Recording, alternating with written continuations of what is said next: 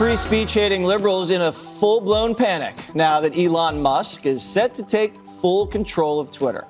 The world's richest man buying the company for $44 billion and is set to take it private. Musk saying this, quote, "Free speech is the bedrock of a functioning democracy, and Twitter is the digital town square where matters vital to the future of humanity are debated." Conservatives celebrating this as a win for free speech, while liberals are holding a funeral for the platform.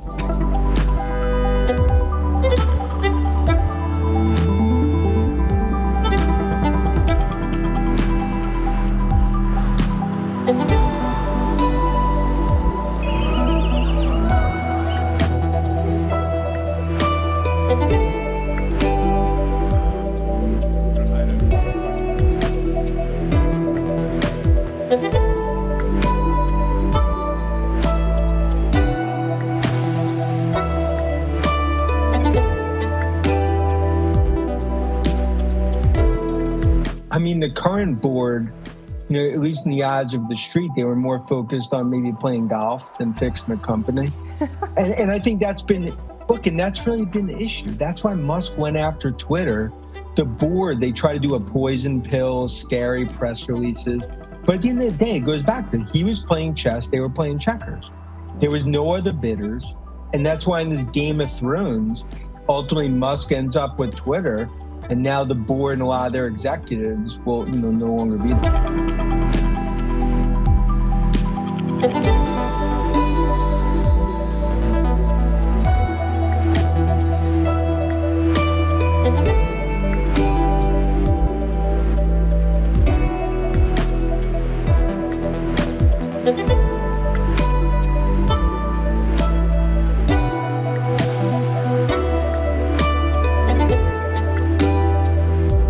There have been modest, pretty inadequate, modest, slight efforts by some of these platforms to solve an actual free speech issue, which is that so many human beings feeling so unsafe and being so unsafe when they use these platforms. Look, who knows? I think that's an example of a broader question for Twitter, which is if you get invited to something where there are no rules, where there is total freedom for everybody, do you actually want to go to that party?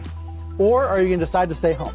And that's a question for Twitter users. Some Twitter users might love the idea that there's going to be absolutely no moderation and no rules at all. Others might not want to be anywhere near that. Am I crazy, Matt? No, you're right. And what happens to the advertising? I mean, if there's no moderation or little moderation, do the advertisers stay away? What does that do to the business prospects for Twitter itself?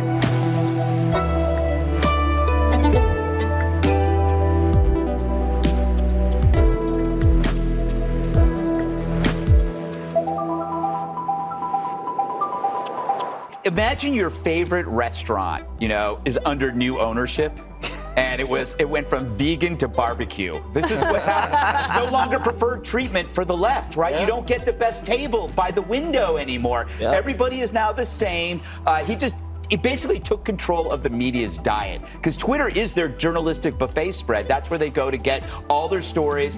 And this is why there was a problem with Twitter. It elevated extreme takes, anointed by like a pocket of hysterics. There's not a lot of people there's like 10% that are constantly, putting out crap. The joke about CNN was that it was never run by Jeff Zucker. It was run by Twitter. Right? It was their producers going to find out what's the screamiest take, and what happened that led the network down the drain. So Musk isn't like a guy who bought a fast, expensive car. He's like the world's best mechanic buying a fast, expensive car. This is a guy who can go under the hood and go, "Oh, I see that algorithm. I know what that is. We should change that."